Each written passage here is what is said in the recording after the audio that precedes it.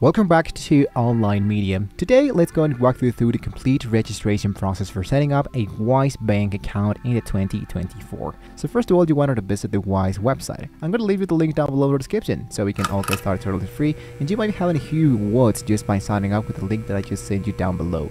So once you click into the link down below, you might be seeing something like this. It's going to be asking you to create a Wise account. So here what you want to do is to first enter your email address and hit into next.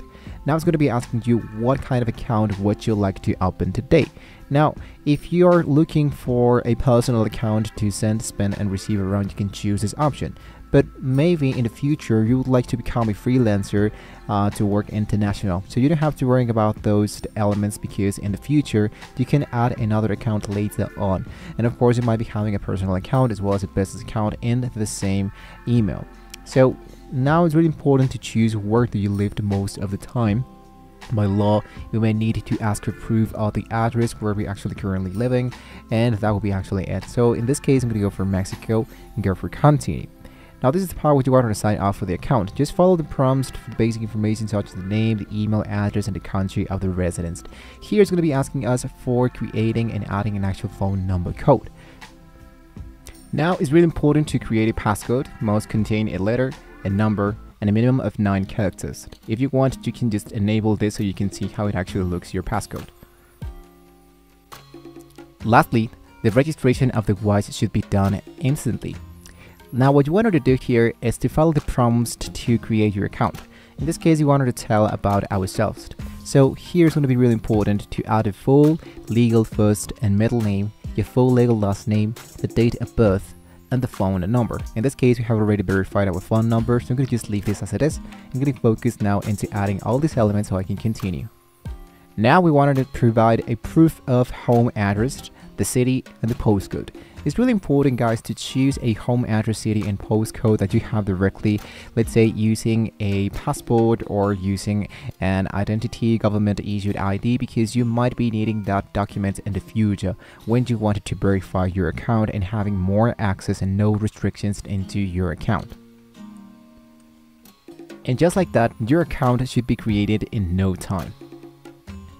Into your account, you might be needing to add details to complete your Wise account setup. So this might include verifying your identity by uploading a photo ID as I just told you, and providing information about your resident status. So you can just do this directly here into the settings or finish the account setup. Lastly, what you can do here is to start by funding your account. So once your account has been set up, you'll need to fund this to start using the Wise services. You can add funds via bank transfer, a debit card, or other supported method. You can set exactly the amount of money that you have currently and the actual country that you have, and you might be having paying with, and choose the payment method that best suits for you. And here you wanted to add this directly inside, let's say for example, let's say British pound or whatever, and just go for continue. We can follow the prompts to connect an actual banking account or whatever element that you chose in order to complete your application. And there you have it. The last thing is to explore the Wise features. So you have successfully set up a Wise bank account, so you can take some time to explore the Wise features such as the international money transfers, the multi-currency accounts, and so much more elements. We have a full tutorial how we can get started here into Wise, not only by having an account, but focusing into how we can make payments, how we can make receipts, how we can create and signing up for the actual global spending cards on a debit card directly here into Wise. So there you have it, guys. You have completed the registration process for the setting up of a Wise banking account. So thank you so much for watching. If you find this tutorial helpful, be sure to like, subscribe, and share it with the others. So stay tuned for more valuable tutorials from the Online Media. Until next time.